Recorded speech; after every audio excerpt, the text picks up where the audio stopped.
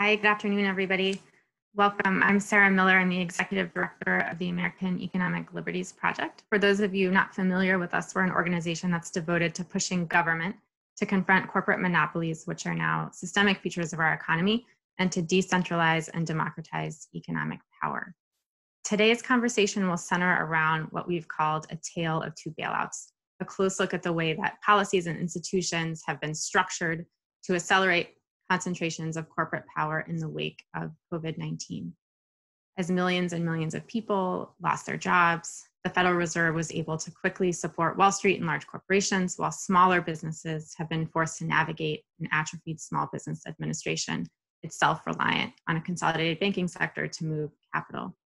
And I think today on Juneteenth, it's important to acknowledge that another unjust dichotomy is apparent in the government's response to COVID-19, which is that Black-owned businesses have been disproportionately unable to access support through federal programs and are shuttering at much, much higher rates than white-owned businesses.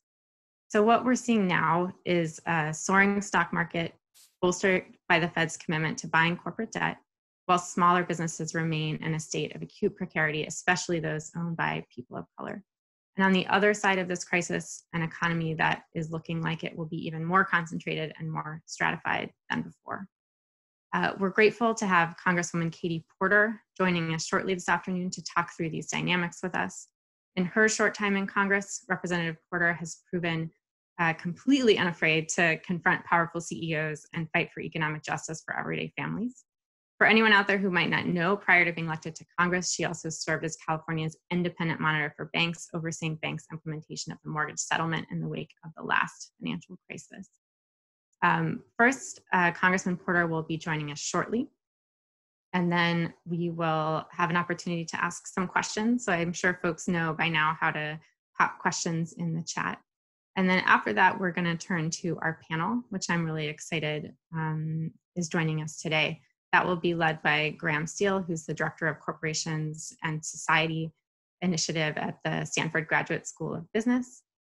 He's joined by former Deputy Secretary of the Treasury, Sarah Bloom Raskin, also former Governor of the Federal Reserve Board, as well as Professor Mirza Baradaran at UC Irvine, and Sam Long, who's a small business investor based out of Boston, all to talk about how the federal response to the coronavirus crisis is structured differently, both in terms of policy and in terms of the way that our institutions are actually designed to drive this dichotomy that furthers corporate concentration.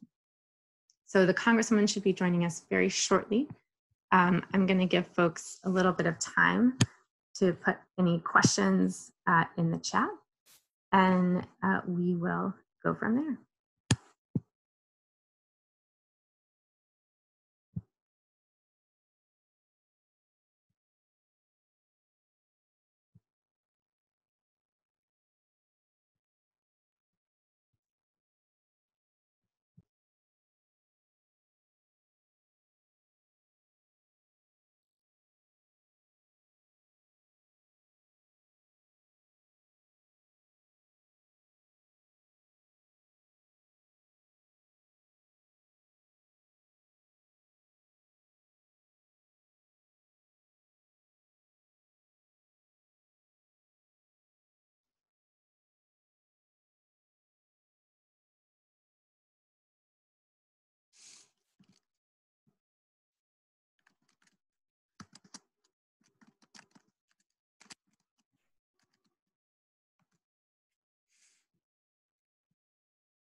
I think what we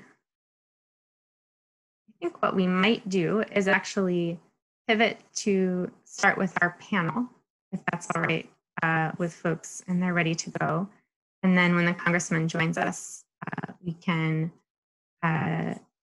spend a little bit of time talking with her and then pivot back to the panel. Does that work for all of you?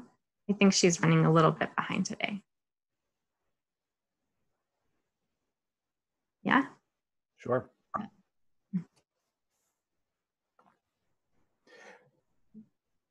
Great. So thanks, Sarah, and thanks everyone for joining the conversation today, and to our amazing panelists, and to American Economic Liberties Project for organizing this event. So as Sarah pointed out, It's important to start by acknowledging it's Juneteenth, our nation's true Independence Day. On June 19th, 1865, slaves in the westernmost Confederate state of Texas were finally notified that they were free.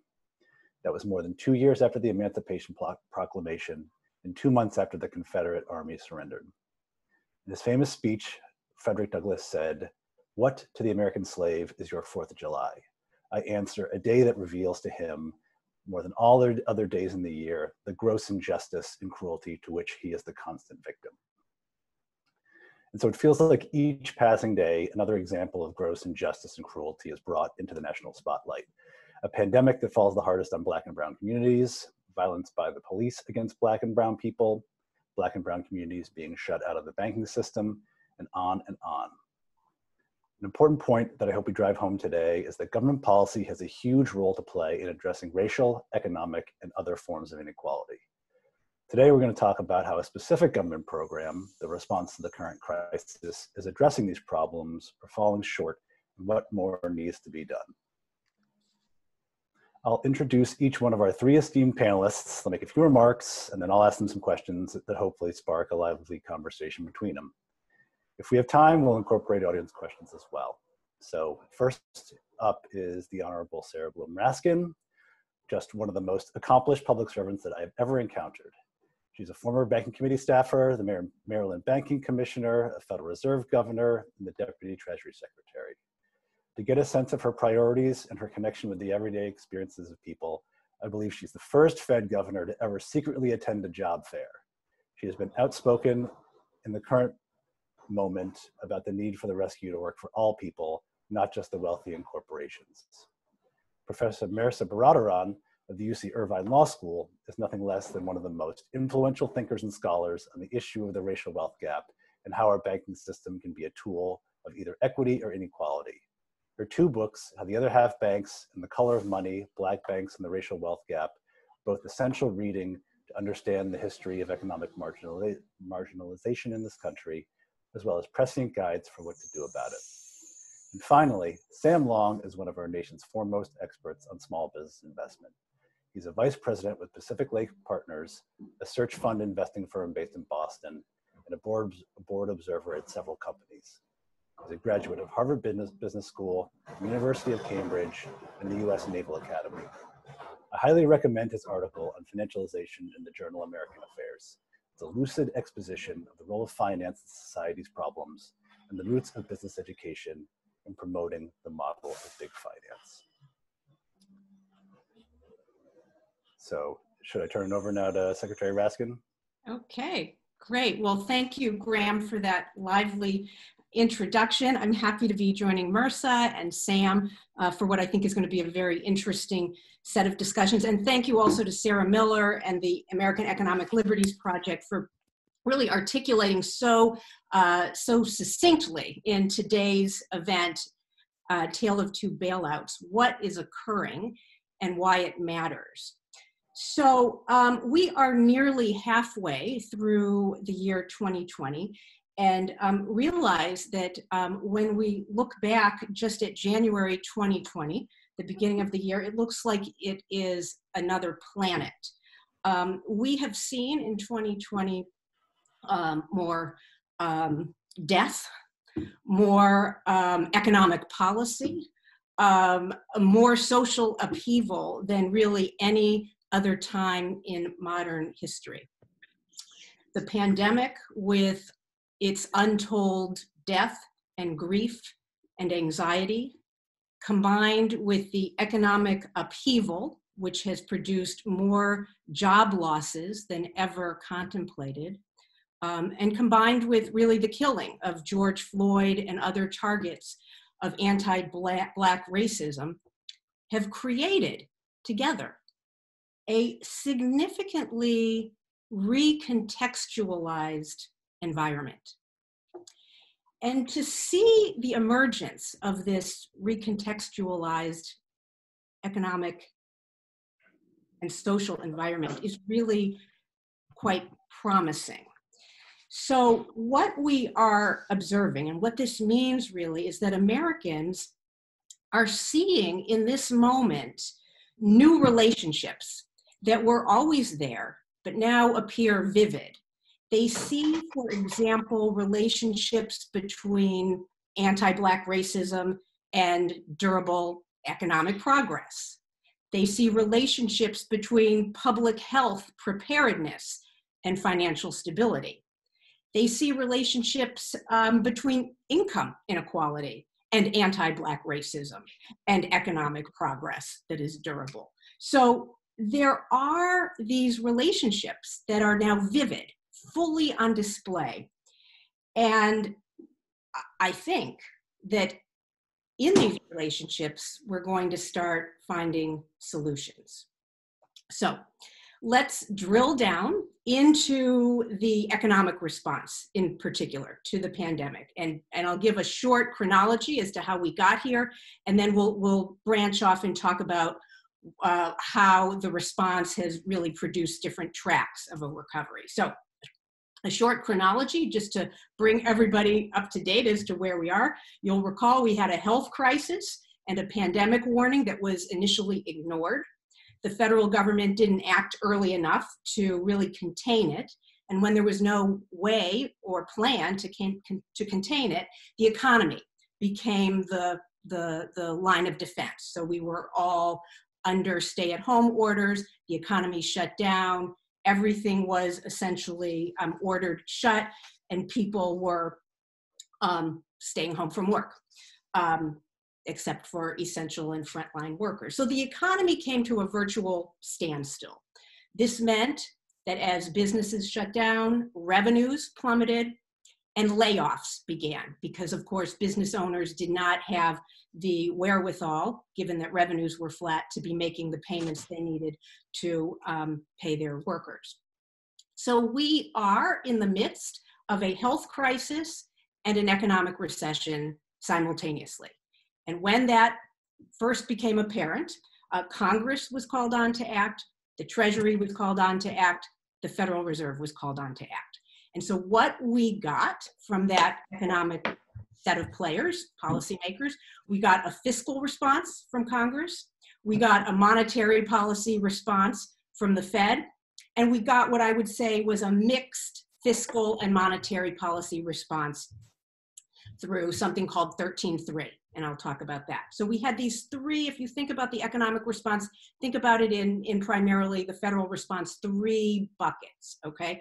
The fiscal response was the CARES Act, several CARES Acts, where Congress appropriated a lot, an unprecedented amount of money to engage in targeted assistance, okay? Some of the features of that CARES Act you are now all well versed in, but I want to mention three of them, three aspects of them, and tell you that there were friction points, there were hiccups in getting this money of targeted assistance out the door. This was the CARES Act. You saw many features to it, but three features in particular that would have made a difference had they been implemented more smoothly are the PPP, which everybody at this point knows, the Paycheck Protection Program, the unemployment insurance enhancements, and direct cash payments, okay? Each of those were intended to actually provide businesses in the case of the PPP and households in the case of UI and direct cash payments, a buffer to hold them to a point in time where they would be able to, the theory went, stay solvent. They wouldn't sink because they were essentially out of work. The PPP was intended to go to small businesses. It was tied to a condition that the businesses hang on to their employees if they wanted this PPP loan to become a grant. We know several headaches with this. The PPP was implemented through the Small Business Administration, which was not ready for the onslaught of businesses to apply and essentially crumbled under the weight. Unemployment insurance. The idea here was to broaden the number of people who could be eligible, to include independent contractors, to include self-employed people, even people who were part-time and had their hours reduced even further. So the idea was to pay people to stay home during this health crisis. So UI was implemented. Well, UI, it turns out, is implemented through the 50 states. Some states are better than others in getting this money out the door because some states have made the investment that they need to keep their systems up to date and others don't. So significant hiccups on the UI side. And then the direct cash payments. The direct cash payments, you know, again, should have been a no-brainer. All it entails is sending checks, and they were primarily checks for $1,200 and getting them out the door. Significant problems there. You might recall that these cash payments went out without some required flags on them that would have precluded the collection by debt collectors, the interceding by debt collectors into the payment stream, and reducing the amount that was truly going to be available and accessible by the ultimate household, the ultimate individual. So on the congressional side, we saw on the fiscal side, the execution of the congressional intent, significant bumps in the road. On the other hand, you had the monetary policy response. The monetary policy response really went quite smoothly. Part of the reason for that is that the Fed had already, prior to the pandemic, had been pretty much reduced to had a very low runway in terms of using its traditional tool, the Fed funds rate, and instead had to immediately, at the beginning of the response to the pandemic, open all the doors, open the floodgates, let every imaginable tool start to do its thing. So the Fed immediately, you'll remember these series of Sunday nights where the Fed sort of gathered up their different tools and lobbed them over into markets very quickly. Reduction of the Fed funds rate to zero. So putting the Fed funds rate to the zero lower bound, starting quantitative easing again, without limit, without an end date, without a quantity, extending the type of securities that the quantitative easing program would start to pursue. And this all happened extraordinarily quickly. Markets started to react, okay? However, it was really the 13.3 facilities, the response that was a mixture of fiscal and monetary, where you started to see the markets really begin to rally. And this is what those 13.3 facilities look like. Essentially, this is money that Congress appropriated for Treasury to backstop the creation of certain facilities that the Fed would put in place during the course of the pandemic to assist particular parts of the economy. So for example, we've seen 13.3 lending facilities set up to purchase corporate ETFs. We've seen a 13.3 facility set up to buy new issuances of corporate debt. We've seen one set up called the Main Street Lending Facility. That one's supposed to lend into Main Street. We've seen one set up to purchase municipal debt. That one is also part of this corral of responses. Those facilities, some of which took a while to stand up, others stood up pretty immediately, set the tone for a set of responses by the Fed that essentially raised asset values. So we saw in the announcement of these 13.3 facilities a buoyancy to the market. Really a buoyancy, by the way, that was disconnected to fundamentals in a lot of cases, because of course the pandemic hadn't gone away. The death toll continued to rise. There was no vaccine on the horizon. So people were, essentially seeing a market recovery that was far ahead of anything really happening on the ground. And of course, no budging at all to the unemployment numbers. So, so I want to turn to our other panelists, but let me, just close by saying that the assistance has not been getting to where it is most needed. The Fed's assistance has been targeted through the banking sector and through markets. That yet, if ever, will be felt at the level of households. of small businesses, of people who are essentially attempting to pay their utility bills, pay their rent, and move forward. Another thing to keep in mind that I think is of particular interest to listeners here is that the Fed is really propping up markets right now. And by propping up markets, they are assisting asset holders. That is the category of people that are being helped. Unfortunately, this also has a distorting effect. There is a distortion of competition that comes when you promote a rally that is detached from fundamentals. Robin, I don't know if you're there, there is a chart here that actually looks at this notion of sort of zombie companies. You can see there are more shares of companies where their debt servicing costs are higher than profits. Right, and that is a proxy for what is a zombie firm. It is a firm where your debt is so much heavier than what your profit is, and you can see that just taking off here. I leave it to listeners, to people in this group, as to whether or not we want an economy with such a high share of zombie firms, and what essentially that might mean for our economy going forward. And I will stop there. Thank you.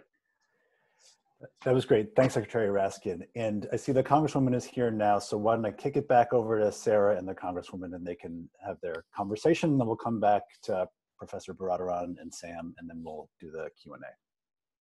Thank you so much. Thanks so much, Congresswoman Porter, for joining us. We are really wanting to kind of grapple with what has come to play here, and the kind of stratification in the response to this crisis as represented by the Fed and the access of large corporations and Wall Street firms to support compared to smaller businesses, and then an additional kind of inequity in how people of color are able to access capital for small businesses, small business owners. So I'd love to kind of turn it over to you for a few minutes to give us your thoughts from your perch in Congress and your role kind of overseeing the response to this crisis, and how we should be thinking about policy going forward, given how it's kind of starting to play out in really significant ways. Yeah, thank you so much for having me, and I apologize so much for being late. My staffer just said, "Don't worry, it happens," and I said, "Not to me."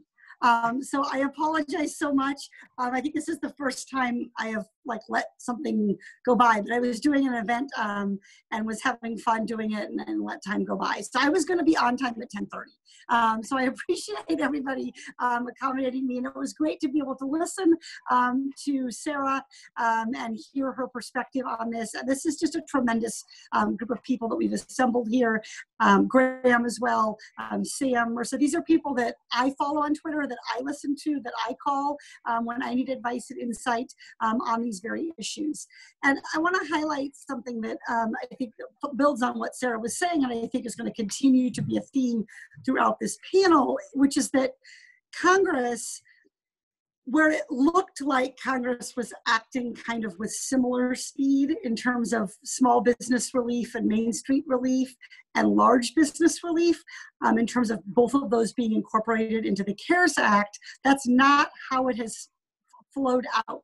So that the 13.3 program, some of that began, the monetary part of that began working very quickly. The reaction to markets, whenever there's a market problem, the Fed is somehow able to miraculously act within hours, within days.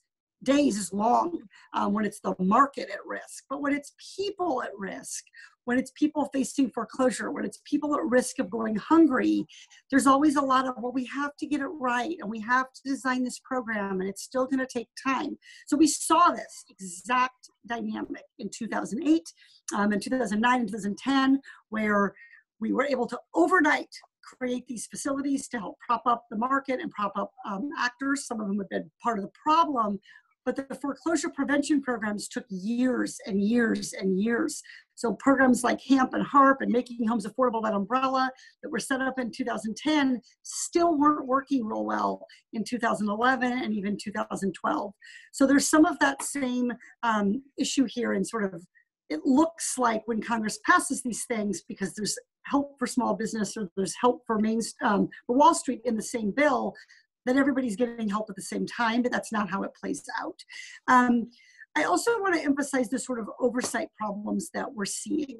And we have a big oversight gap between small business and large business, or between household economics and between Wall Street or large corporate companies, corporate bond programs. So we've all heard the stories about there being some lending issues with the PPP, the Paycheck Protection Program. You can all name, the Steak Shack and the Ruth's Chris, but we have no real insight as to who may have been taking advantage of the 13.3 program that Sarah mentioned, and what they're doing with the money.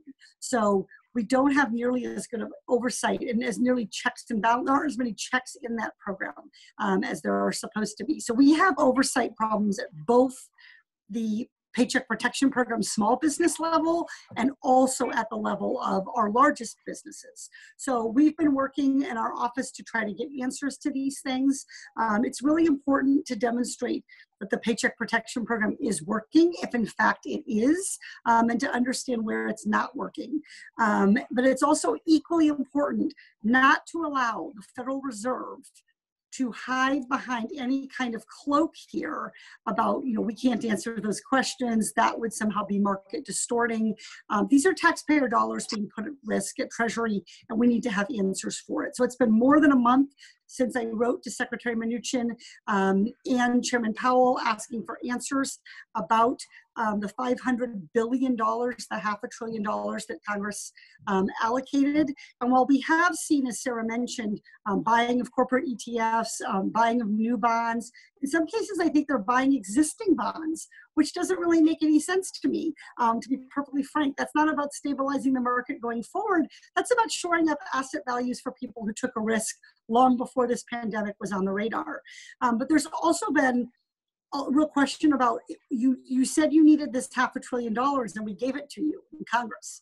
And we can do a lot to help families with $500 billion, a lot to address the real pinch points of student loans, of the cost of education, of stimulus or economic payments to help families make ends meet with $500 billion. We gave it to the Fed and to Treasury. We gave it to Treasury to backstop these Fed lending facilities, but a lot of that money's gone unused. Now 10 weeks, 12 weeks into this crisis. Just earlier this week, we saw sort of last week we saw sort of two things happen on almost the exact same day. We saw the stock market erase the losses of the pandemic at the exact same time that we saw the National Bureau of Economic Research announce our first recession in a decade. And that recession is not being felt by the folks that Sarah gently calls asset holders. As an elected official, I call them wealthy people. And so these are the folks who have retirement accounts, who have investments, and that's like half of all Americans or less. So the huge swath, half of America, isn't getting any bump off the stock market going up, isn't getting any bump off these corporate bond buying programs, and instead they're really struggling with problems like rent, with problems like unemployment insurance. And so I think there needs to be a lot more willingness to connect these two things and look at them as the trade-offs that they are, rather than treating them as two silos. And the Fed and the Treasury gets what it wants, and then we give this to small business, and then we give this to consumers. These are interlacing choices that we made. And we could think about if the Federal Reserve and Treasury, if they're not going to make loans out of the Main Street lending program 12 weeks later, I guess what I'm taking from that is that we don't need that program. And that money needs to be allocated at the household level, where we have 16% unemployment and we have a lot of people facing extra expenses. If that's not the case, and there is a need to continue to have this appropriation to Treasury to backstop the Fed, then I would like some answers from Secretary Mnuchin and from Chairman Powell about that. What is the cause of the delay? What are they doing? The last thing I'll close with is, and looking back to where I started about kind of the PPP and transparency and all the news stories about who got a PP loan, who didn't get a PPP loan, we're not having that same level of scrutiny about what's going on at the Wall Street level, about whose corporate bonds are getting bought and whose aren't, about who the advisors are who are doing the advising. You know, some of these companies that are advising the Treasury and Fed also market and operate these funds, these exchange traded funds, these ETFs and other things. So we need to make sure that this transparency is happening, and we need it to be happening in real time. I have to say, I think one of the most depressing things is when we learn a year later that there were problems. We know there are problems right now in these programs, and the time for answers was yesterday. And having not gotten answers yesterday, then I expect them today. And I'm going to keep waking up each morning with that expectation and continue to be pushing forward.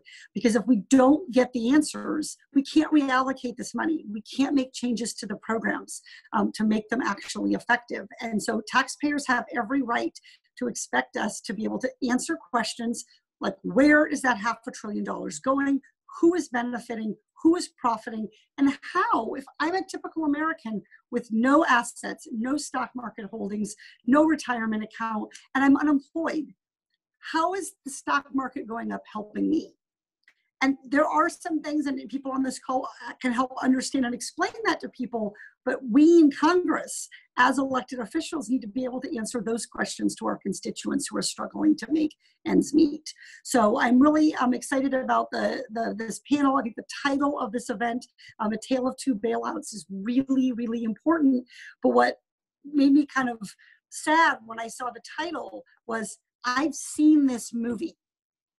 I saw The Tale of Two Bailouts in 2009 and 2010, and I didn't like how it ended. And here we are again with another Tale of Two Bailouts. So what have we learned from 2008 and 2009 and 2010 that we can apply to today? And look, we saw the Fed act quickly then. We're seeing the Fed and Treasury act quickly now. We saw families and households and workers have to wait and wait and wait. And by the time we got help to them, a lot of the most vulnerable had already been irreparably harmed. And that's where I fear we're going again this time. So I'm going to continue to push on these issues, and I'm going to stay on this panel until my next event at 11 so I can keep listening and learning.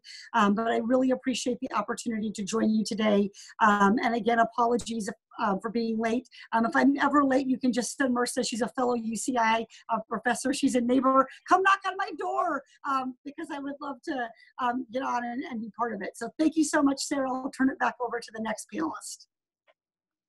Thanks so much. Marissa, do you want to jump in there? It might be a good time for you to follow on.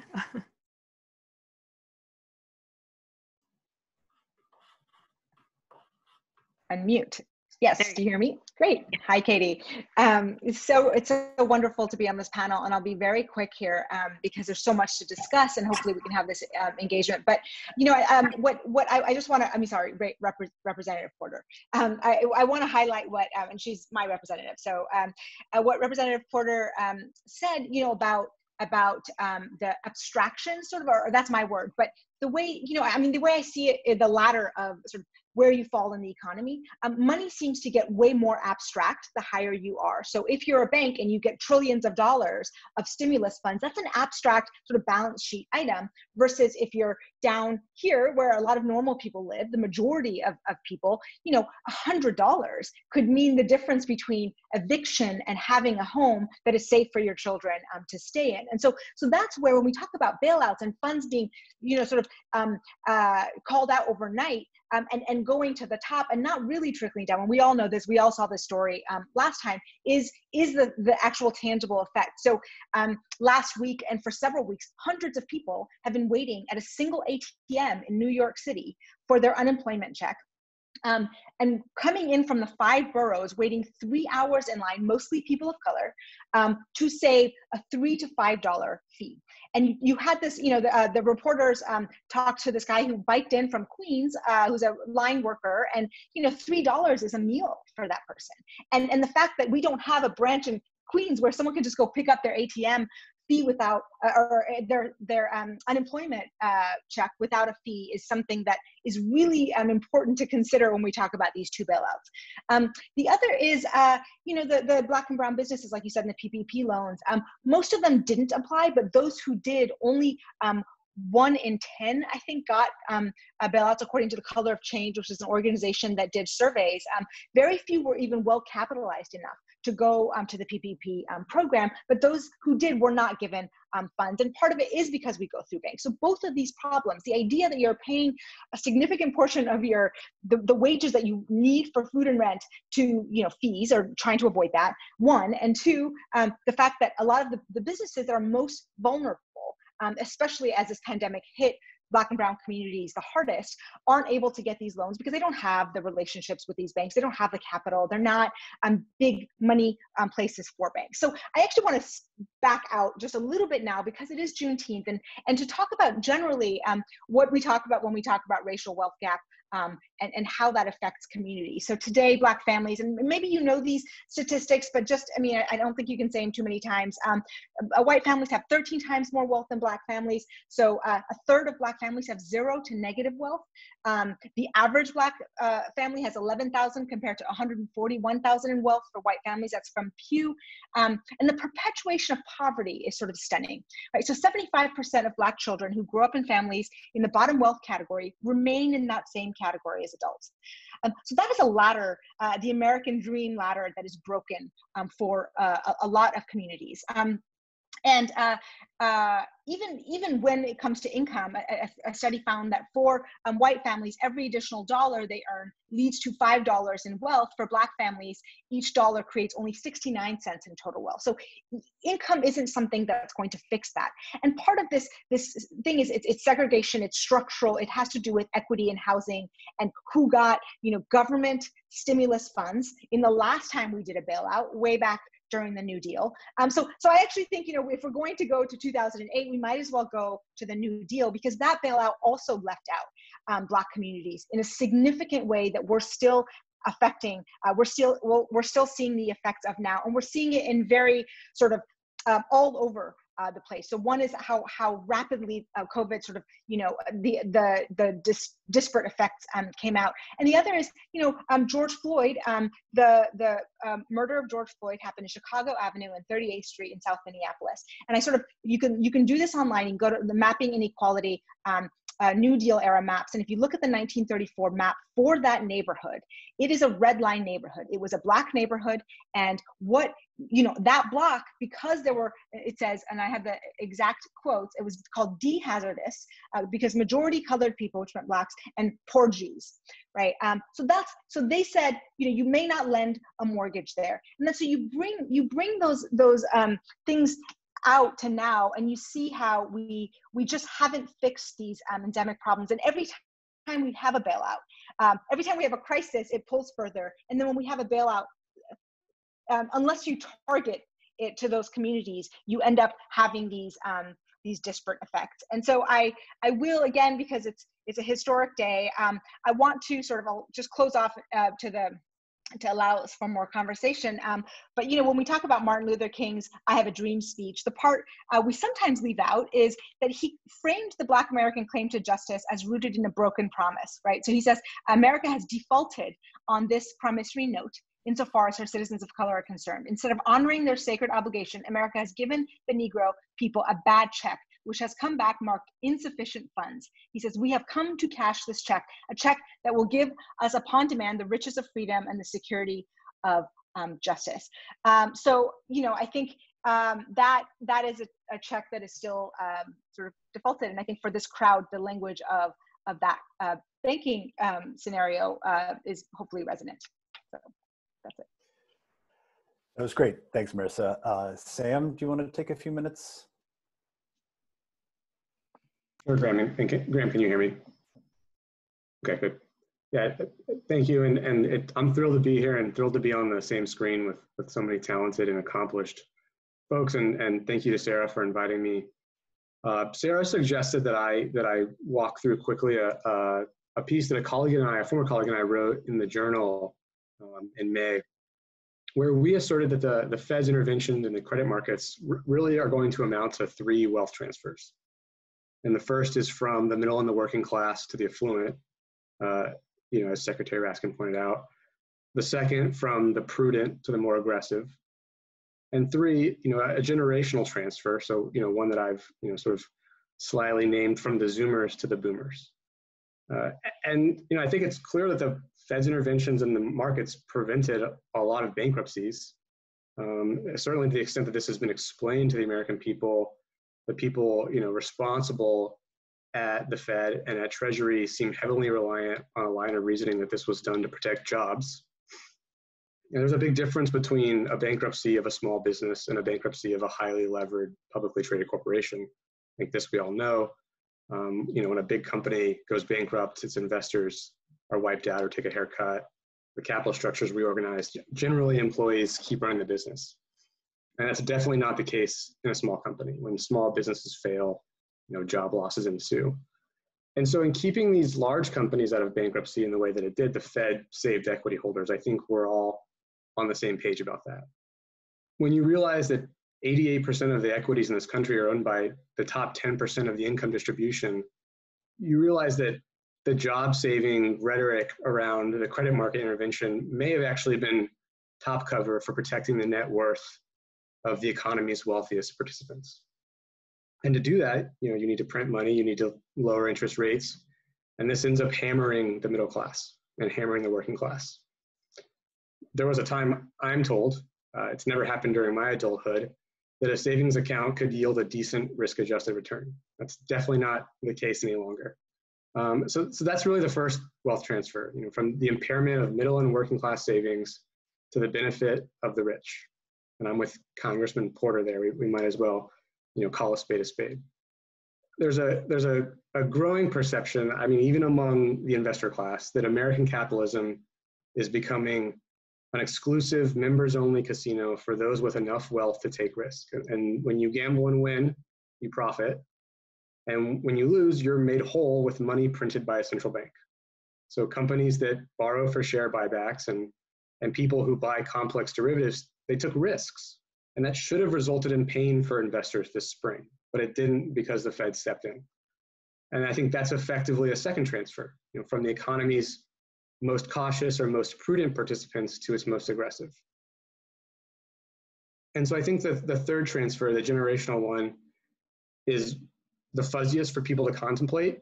There's no way around the fact that there's going to be a price tag for all of this. And what we've done is made it really hard to go after some of the priorities for the next decade, some of the things that Marissa talked about, healthcare reform, education reform, infrastructure.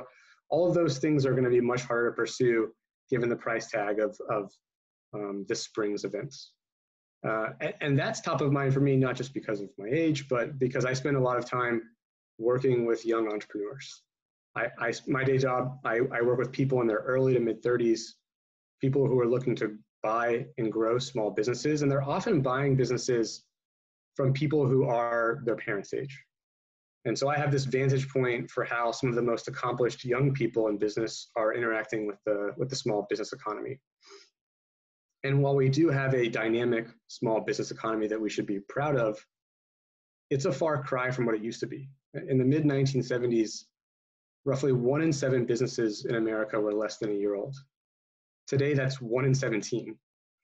And this is despite the fact that if you read the business press, it seems like there are startups being founded on just about every street corner in America. In fact, it's actually much, much harder to start a business in the United States today than it was 30 or 40 years ago. And so what are the primary challenges for small business? I think the pandemic, the silver lining here is that there's an opportunity to fix a lot of what's broken about the small business landscape. And so those challenges are, one, something that's near and dear to Sarah Miller's heart, which is the concentration of economic power. It makes it extremely hard to start and grow a small business in this country. The lack of access to capital for all businesses, but particularly, for those owned by Black Americans and people of color, is the capital landscape is barren. And then third, the financialization of the economy. And that, that kind of rears its head both in terms of capital and in terms of human capital. So I think, for me, as someone who's not in government, who's effectively on the sidelines, but is, involved in the economy, I'm looking forward to understand, as we come out of the pandemic, what role does the government take, not just in applying a Band-Aid, but in rebuilding the small business economy, which used to be the backbone, of our society. Great. Thanks so much, Sam. So let's get to a few questions, I think, in a little with some of the remaining time that we have here. And I wonder if for all of our panelists, we could step back and I can ask you all a framing question, because I think that there's a lot of the debate about whether the bailouts have been successful or not so far, have sort of looked at it as a binary decision. And I think that this is very similar to the way that people debated what happened in 2008. And the counterfactual is, did we doing something versus doing nothing? And so I wonder if you all could sort of say, do you agree that that is an appropriate frame to think about the interventions that could have taken place here? And then let me add an additional question on top of that, which is, how many of the decisions about the CARES Act, but also all of the rescue programs in general, how many of those decisions do you think were inevitable because of, for example, the way the law is structured versus discretionary choices by the entities like the Fed and Treasury about how to structure some of these programs to, either in a broad conceptual way or the way that they want to deliver or target the relief? So I don't know if the Secretary wants to start first, and we'll sort of go down the line. Sure. So it's a great question. And it's got a pretty simple answer. It should not have been an on-off switch or a binary choice at all. There is a lot of discretion here. There is a lot of choice regarding how this response was going to look. And even, it's interesting, and Sam, I really appreciate your framing of the different transfers that have gone on. And you talk about, okay, but let's move on. What is the role of government after the pandemic?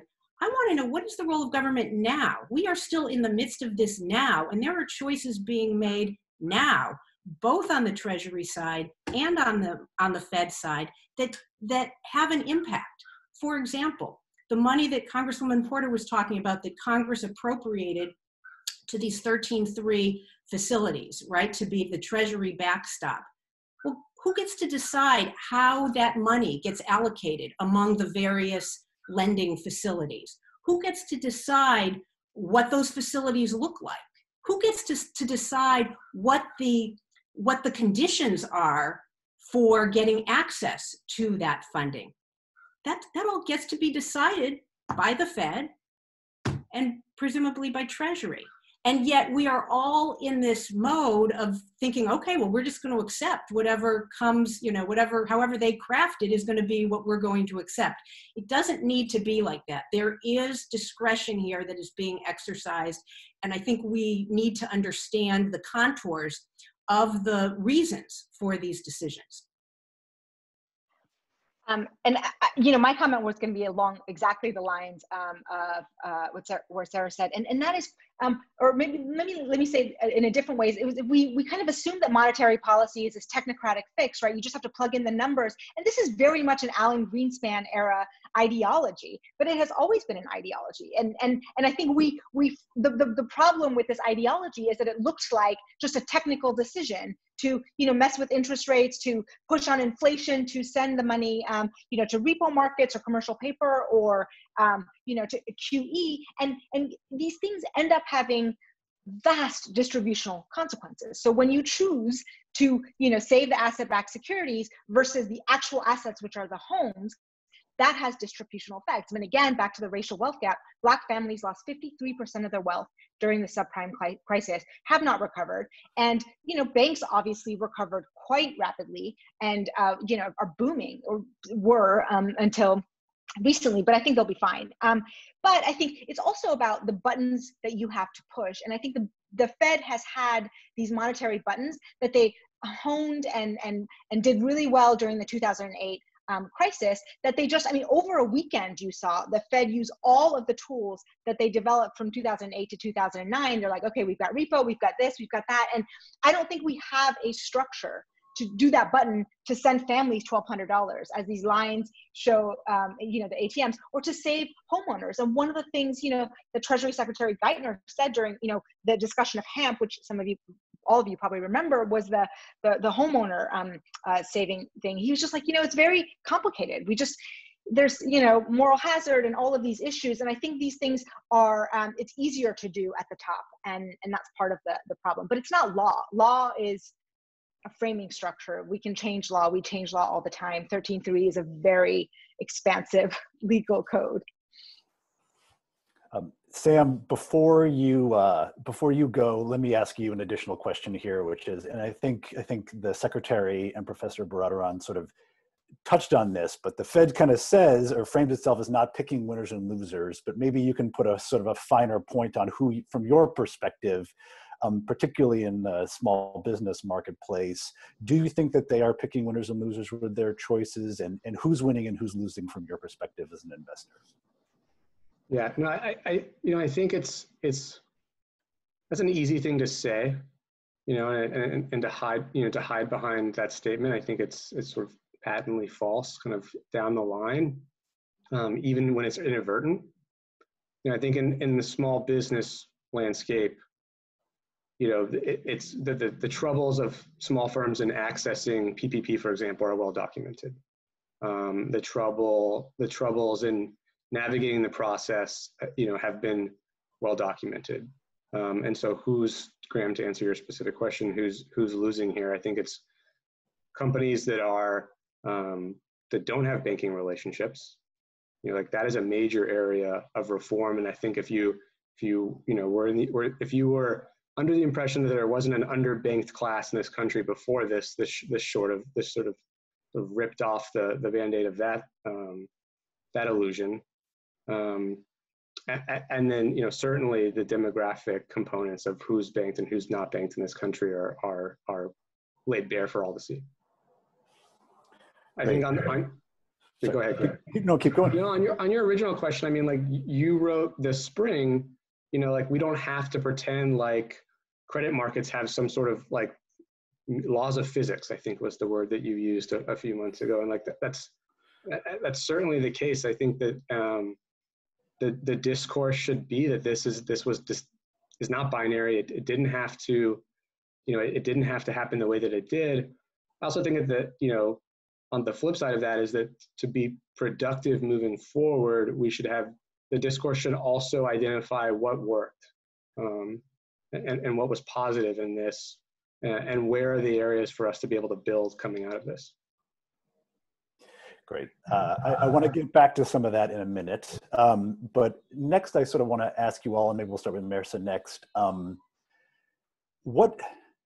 Let's say we continue on the current trajectory of the way we're doing the recovery policy. What is our economy going to look like coming out of this? You know, just talk about the broad contours and the shape and where you sort of see both business going, but also the American household going after we come out of this on the current path. Yeah, so I think there's like a small technical or a fine-grained one, and then a big picture. I mean, the big picture is if you are well capitalized during this crisis, if you have money you're sitting on, if you're private equity, if you're a cash wealthy business or household, you're gonna be fine, and you're gonna be probably better off. And part of the granulars, and then of course those who were on the edge, I think will be pushed further down. Just because that's always how these things go, unless there's a dramatic policy response. But you know, if you look down at who is sitting on piles of cash and what happened last time. So looking at private equity, and private equity through the Trump administration just got another $400 billion in pension funds and 401ks that now can go into private equity funds. So they're sitting on a lot of cash, and private equity is great at disaster and buying up these assets. So what you're going to see is a lot of small landlords, small business holders who won't be able to last, right? They won't be as liquid long enough for this crisis to pass. This is if it continues to last.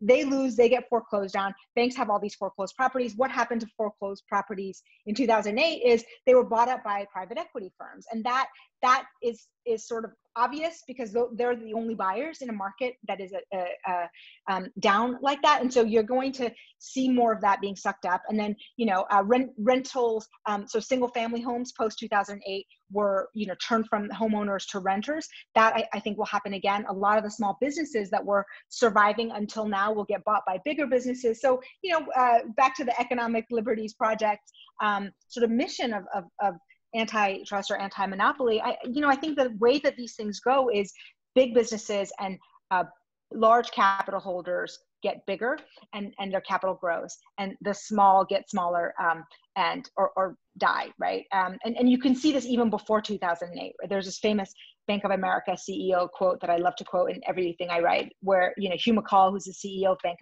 of America, he's just like, you're either growing or you're dying. Right. And he, of course, his bank was just sucking up all of the small banks that were dying between the 70s, 80s, 90s. And he was growing. And I think that's what happens. You're either growing or you're dying. So who's going to grow and who's going to die? Well, great. So Sam, who's going to grow? Who's going to die? It's certainly an interesting question. I mean, I think you have the pandemic has accelerated a tremendous amount of long-term trends in the economy, and the businesses that will benefit from that are gonna be the businesses that were benefited from the long-term trends in the economy. So what am I talking about? I'm talking about trends in education, trends in healthcare. I mean, I think telehealth is something that I think we're all thinking about and is interesting, and it's going to intersect with how the government involves itself in the economy over the next 10 years. Like Marissa said, like the pools of capital and the access to that is going to be a significant factor over the next 10 years. And I don't see a scenario where without concerted effort, the economy just definancializes by itself. I think that's something that we all should be thinking about is how does that happen? And the other question I think that is where the discourse is happening more on the right than on the left is the nation's industrial base. And the interplay there between that question and small business, I think, is an important one for folks on both sides of the aisle to be talking about. Great. Quick, let me jump in. Yeah, of course. Secretary Raskin, before we all kind of break, let's say in 6 months you're back at Treasury overseeing the Treasury Department. I want to pivot a little bit. I know. I'm like, let's hope, happiness. Like, I was a Treasury during the last financial crisis, and just talking about HAMP and moral hazard kind of makes me twitch, and is part of the reason why some of the folks on this team have come together, like working through the last financial crisis, seeing the impacts of that. And I think it's been a little bit of, are we really doing this again, right? When so many households had not recovered from the last crisis. And I think also there, it feels like there is a transformation of consciousness happening in a variety of ways in this country around how what we want to demand from our government and what economic and social justice looks like, and all of these questions of who has power and who doesn't, and how that power moves through society and commerce, are very present, more, I think much more so than the last financial crisis.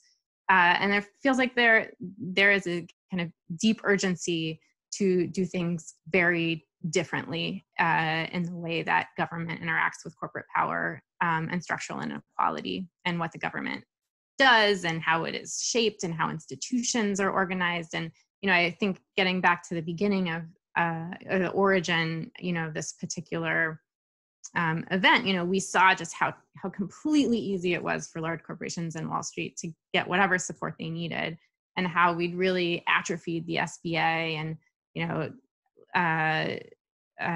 created a system that was reliant on private banks, and then that built in inequity. So like it feels like that we need serious, significant change. There is a transformation in consciousness happening.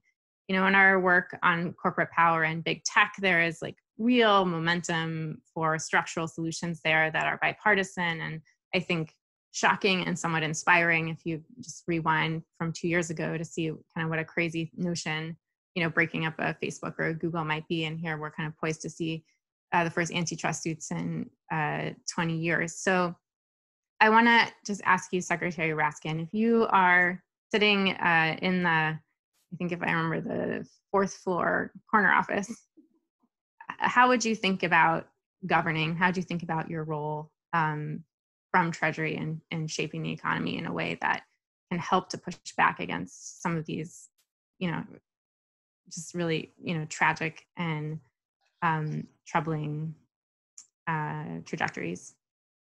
Yeah, well, that's, I think, just, sort of beautifully recapped, Sarah. And I think you understand really what is at stake here, what's at stake here. And I like your, your references to, a transformation of consciousness, a deep urgency. I think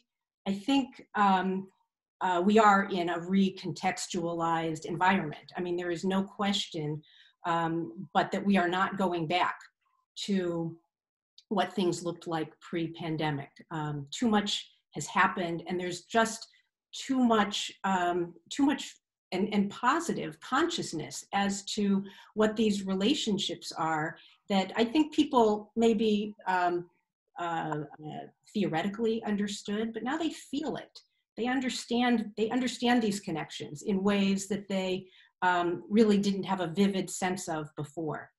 And so I think that there is a cry really for a new set of arrangements, a way in which we can actually create a much more resilient, inclusive, sustainable economy that is going to work for everybody. And frankly, it has to work for everybody. One thing that we are learning is that you can't have an economy that is that vibrant when you have haves and have-nots. You really have to grow inclusively if you're going to have any kind of hope of being truly resilient. You can't do it without a middle class. I mean, it's as painful and as simple as that. So essentially, we need much more inclusive growth. And we also have to recognize that the response here to this pandemic has been one that has left people with a real distaste for massive amounts of interjection that don't get targeted to people that need it, to parts of the economy that need it. People are seeing that in a way that they might have been slower to realize after the financial crisis, where homeowners were definitely put second to the financial sector. Here, people are seeing that their health needs to be as important as their economic well-being, that they cannot be systematically targeted by institutional racism. They are demanding essentially a new order. The good news in all of this, and I'll turn it then back to you and to Graham, the good news here is there are really a lot of good ideas hanging around. We have really, in the context of this discussion, but in the context of many discussions, heard from people who really have proposed solutions. That is something that is so instrumental. One of the things I've always thought about is when you have a crisis, you have to act so quickly that what you do is you just pick up the tools you have and you use what you have and you cross your fingers and you hope that you're going to get there with those tools. So what we've seen is that those tools are actually broken. they don't work well. They have been underinvested in. Some of them have just been, have been ignored for years. And sure enough, we get hit with a crisis and we are completely ill-prepared to actually deal with it in a way that will promote a durable, inclusive recovery.